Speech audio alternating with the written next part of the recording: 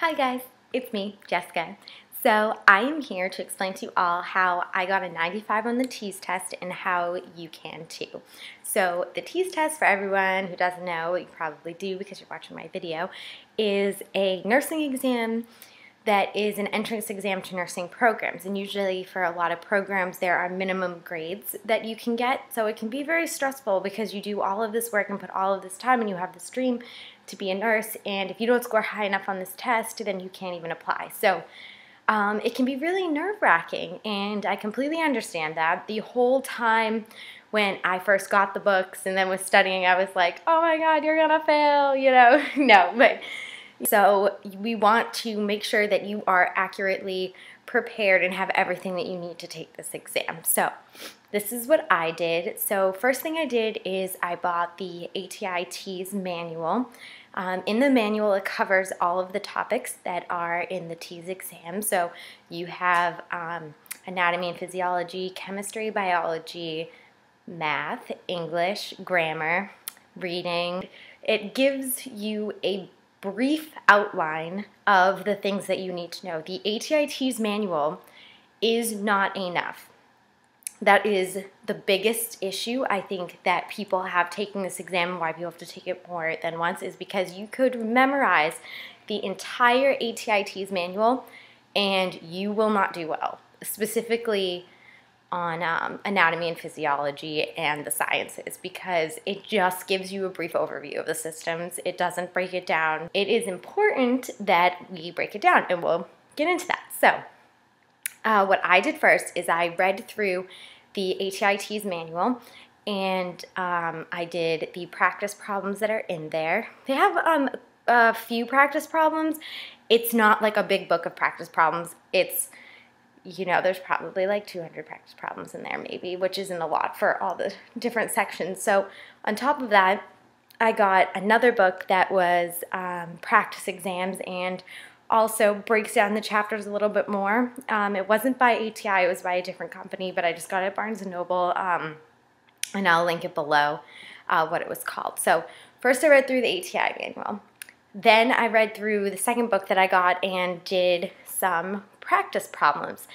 When I was in the ATI Teas manual and I went through the practice problems, the ones that I got wrong, I had a journal that I would write down the whole question, what the right answer was, and then whatever the other answers were, I would break them down and I would write out like what they were, because most likely that is going to be the material that you are getting tested on. So specifically this is for science, because obviously reading ones you can't really like break it down, but you know, if they're asking you something about the kidneys and they give you, and you get the answer wrong, well, the other three answers are also going to be science related and could be related to questions that you're going to get on the Teas. So specifically for the science, that's what I did.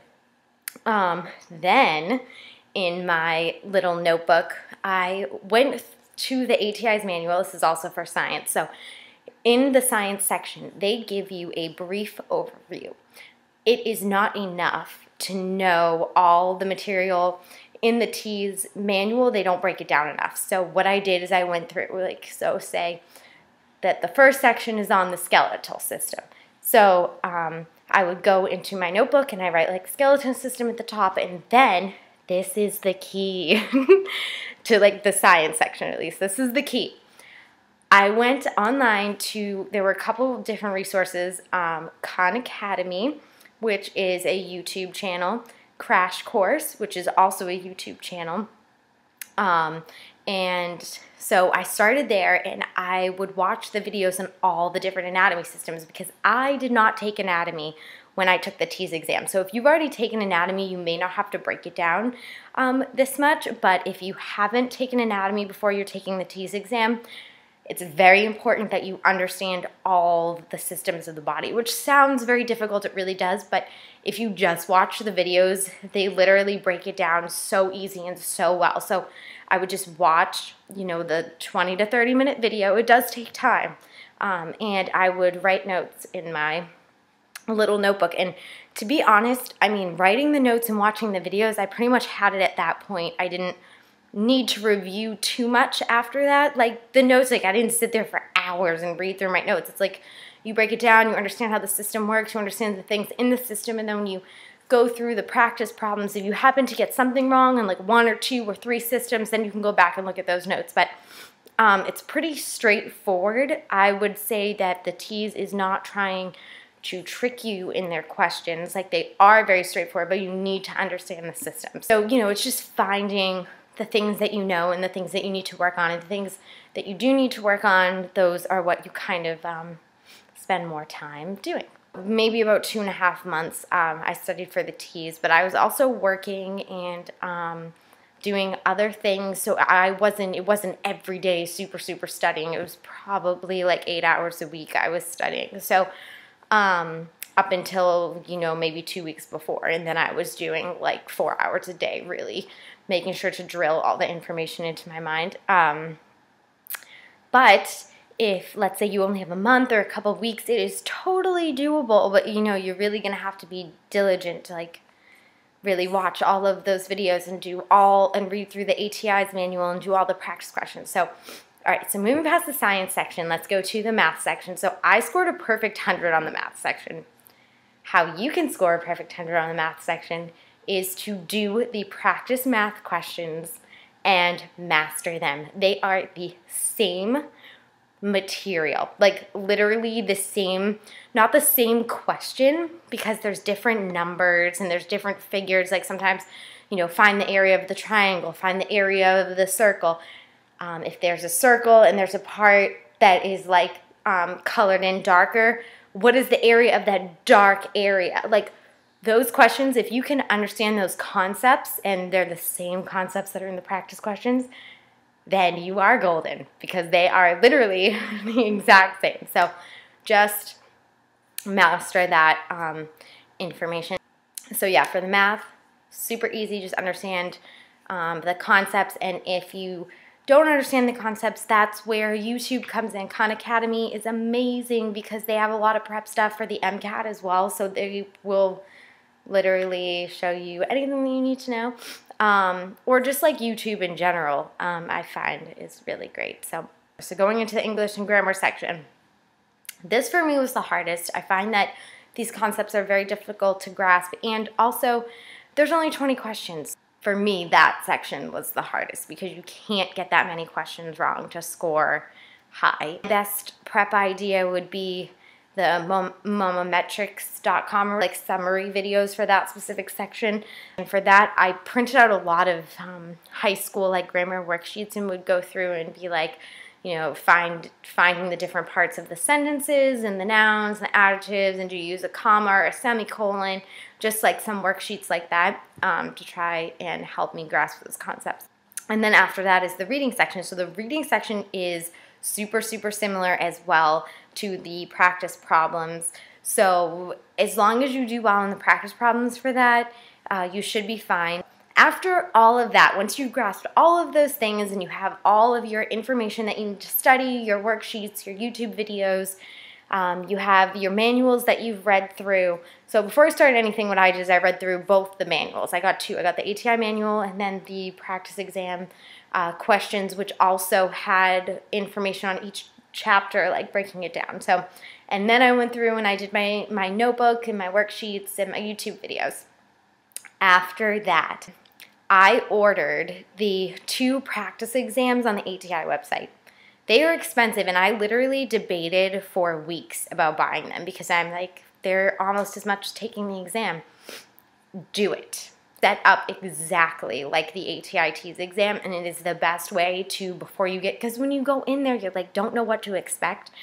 It's like even the calculator they have on the page is like set up the same way as the exam. So there's 2 exams for the practice exams. The practice exams, the first one, I scored in the upper 80s. So I wasn't in the 95 percentile, but what it allowed me to do is see my weak areas. So I went back through and I took a week reviewing those things. So now we're like 2 weeks before the exam.